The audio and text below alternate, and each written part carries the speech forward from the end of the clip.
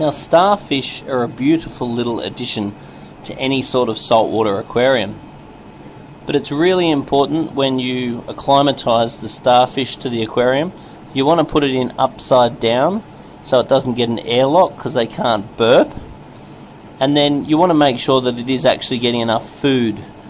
You want to make sure they stay nice and solid looking, and a lot of people fail to feed their starfish.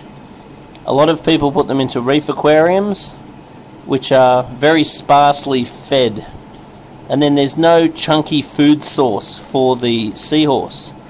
They'll basically expect the seahorse to scavenge through the sand and on the rocks, which they'll do, but sometimes they need a more substantial food source than just what's found in and around your reef.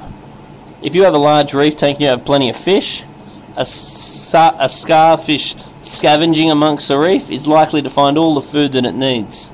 On the other hand, if you have a small aquarium or you don't have too many fish, you're really going to need to consider feeding this animal.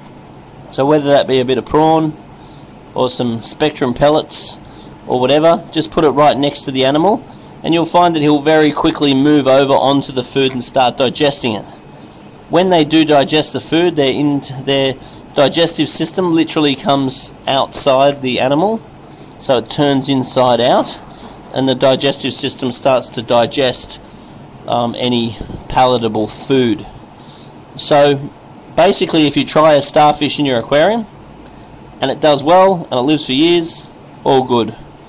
If you find that the starfish deteriorates after a period of time, it's really important to obviously check your water quality, but assuming that you're offering good quality water, you may need to consider feeding the starfish more often.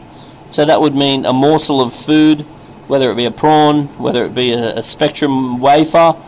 You need to make sure this animal is eating several times a week. Also, try not to keep them in too low a salt level. They'll often find their way into fish-only aquariums and people will run them at 1.018 or 1.020, and that's just too low. These are invertebrates and they do prefer a higher salinity. And some species of starfish are just plain easier to keep than others. So anyway, put a little comment down the bottom of this video, and if there's any other little tips that I may have forgotten about, then put a little comment down the bottom.